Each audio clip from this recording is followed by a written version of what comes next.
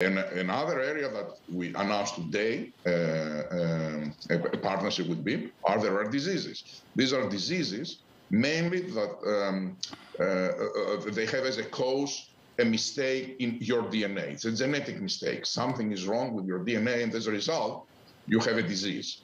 What we try to do with the base gene editing technology, which BIM is a master, it is to produce targets that will be delivered through mRNA that will be able to correct this mistake.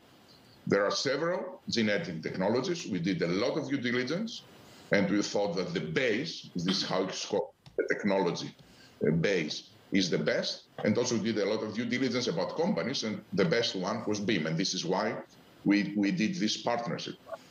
We are having some other deals that we announced today that will help us to improve even further. The Acuitas, which is give us license for 10 different targets in the LNP target. LNP, it is the lipid nanoparticles that are used to transfer the RNA.